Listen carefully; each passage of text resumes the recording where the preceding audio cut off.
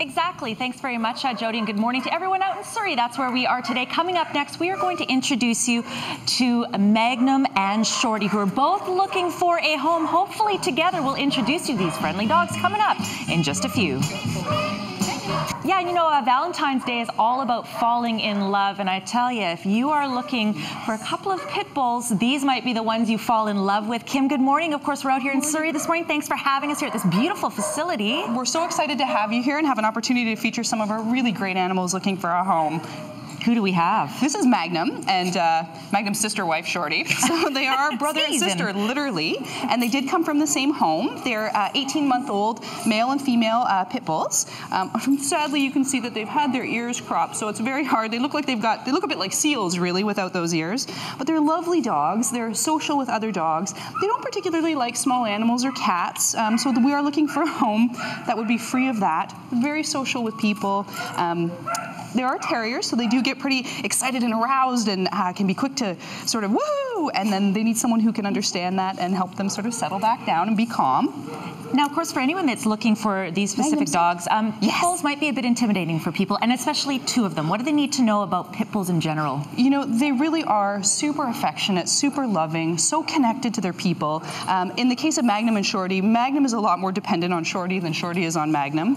He says, oh, the camera, he's a little camera shy. Shorty not camera shy at all. And I think that probably applies to a lot of male-female relationships, doesn't it? You're the boss lady, and you're the sort of follower. Oh, they look like they would just be a joy to, oh, look, and they found the treats. They found the treats. That's the girl. The boy is busy giving kisses, and the girl is busy sneaking food. Well, if you want to adopt Magnum and Shorty, hopefully together, I know someone out there has a lot of space and would love to add them to our household, Jody. People go to surrey.ca /animals. /animals. We are going to introduce you to bunnies coming up just after 7 o'clock. But not Magnum and Shorty. No. Animal Resource Centre.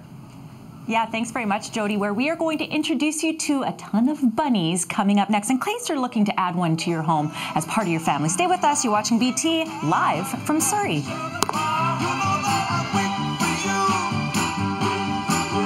But you get a lot of bunnies here, that's for sure, Kim, and it can be a problem for people that sort of think, oh, what a great idea. Absolutely, and not only do we have a lot of adult rabbits available for adoption, sometimes when we have adult rabbits come in, they are in fact pregnant and make us more rabbits. So something that's really important for people to think about when they're interested in adding a rabbit to their family, whether they're acquiring it from a friend or a pet store, they really need to be spayed or neutered.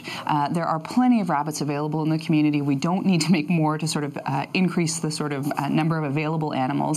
These adult rabbits are going to have a much harder time finding a home when they're competing with 7 gorgeous, adorable baby bunnies. No kidding. Now, there's a reason we're down low. Yes, absolutely. One of the things people need to realize is rabbits are not dogs, and they're not cats. They're rabbits. They are prey animals, so being picked up and reached over can be very intimidating for a rabbit. So when you're introducing yourself to a new bunny, one of the things you really want to do is get on their level, allow them to be on the ground with you, and allow them to approach you at their own speed. Mom here has some of her baby girls. The boys have been separated because obviously we don't want any more babies.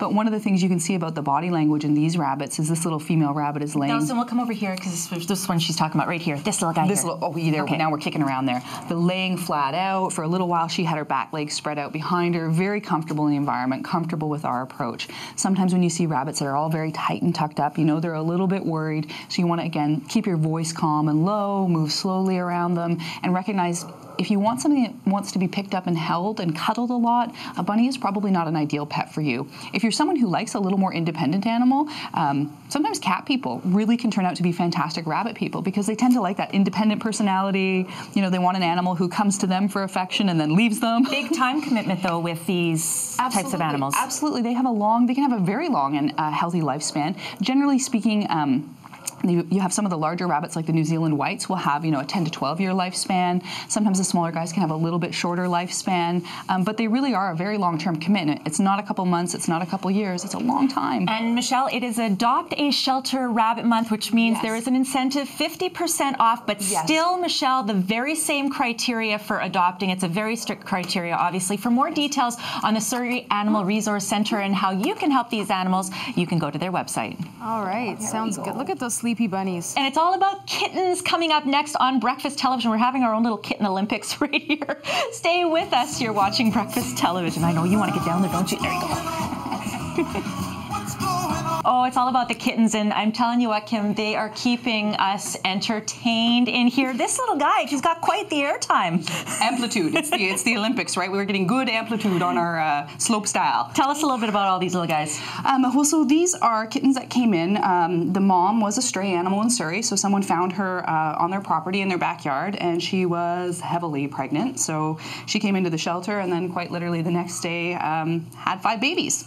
So we have 4 female kittens and 1 little boy, and they are now all just about of age and size to be spayed or neutered. So their mom is already available for adoption, and these guys are available for adoption in very short order here. And we'll be looking for great homes. As you can see how active and busy they are, we really encourage people to look at adopting 2 kittens at a time, unless they already have a young, happy, busy cat in the home, because they really do, right? Otherwise, that's your curtains or your bed sheets, or at 5 o'clock in the morning. So we want to make sure that these guys have lots to do, and interacting with each other is a great way, to be happy and successful in a household. Now we make our way to the SPCA quite often in Vancouver. So how is the Surrey Animal Resource Centre different than the SPCA? So the Surrey Animal Resource Centre is the municipal shelter for the city of Surrey. So basically, the animals that come into us, like these guys and their mom, are animals that are lost in the city of Surrey. We're very lucky in that a lot of the animals do go home with their original owners. Certainly more for the dogs than cats. Cats, unfortunately, don't find their way home as often as dogs do, so that's why you'll often see a surplus of cats in our shelters. All right, well, there are lots of great little adoptables here, of course, looking for forever homes, so you really want to make sure that you ask the questions and find that pet that is just right for you. For more details on the Surrey Animal Resource Centre, Jody, people can go to their website coming up on the screen throughout the morning, surrey.ca/animals. Oh, aren't they just adorable? Nelson, I think, is going to be going home with a new little family member. Absolutely adorable. Makes you want cats. I cannot have 2 cats.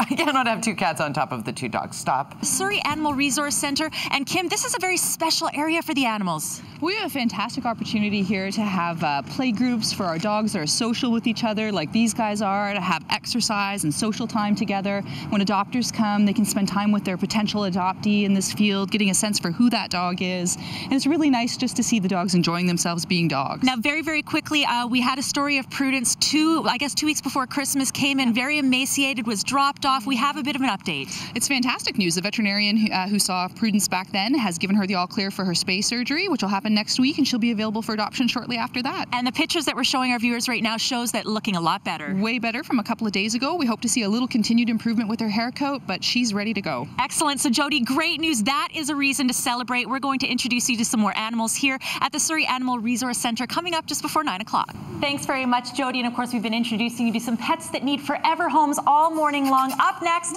we've got Maggie and we've got Marley, and we will meet them. Stay with us. You're watching BT.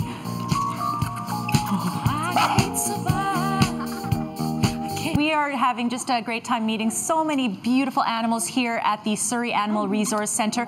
All of them need homes. People that want to add someone to their family on a permanent basis, and we've got a couple of very beautiful dogs here now, Kim. Maggie and Marley with us right now are fantastic little dogs. Maggie, who is wearing the pink collar, is a little girl pug mix. She's probably between 3 and 4 years of age, and she came to us, and her owner just couldn't take her back, so she is now looking for another home. She's a lovely, laid-back, sweet with other dogs, sweet with people, easy companion dog. Marley, who I've got here, is a little bit busier. He's a young sort of spaniel mix. He's barky and busy and full of and full of kisses. He says, "Talk nice about me, Kim. I will talk nice about you, sweet pea." So he is also looking for a home, but probably a home that's going to be prepared to do a little bit more in the way of activities with him, keep him busy and out of trouble. So we're not looking for them to necessarily be adopted together because they're both very busy dogs. That's correct. And they came in separately, so they're not, they're friends here at the shelter, so they're dating a little bit, but they're not married. Well, and why? Who wouldn't want to date these ones when they're together? Look at, they even dress alike, right? It's so awesome. Again, so many great resources here. People, though, that maybe can't fit an animal into their home but are pet lovers, how can they help? Absolutely. One of the things that I ask people to do all the time is just talk about the fantastic animals you've seen today on the show or on our website, because word of mouth is what's going to help Maggie and Marley and all of the other amazing animals find new homes. And certainly if people want to donate supplies to the shelter, we can always use high quality food and other items like that. Wonderful. For more details on the Surrey Animal Resource Centre, Jody, people can go to the website surrey.ca/animals. Have a great day, everybody. Bye. Say bye. Say bye. So cute. Bye, Marley. Bye, Maggie.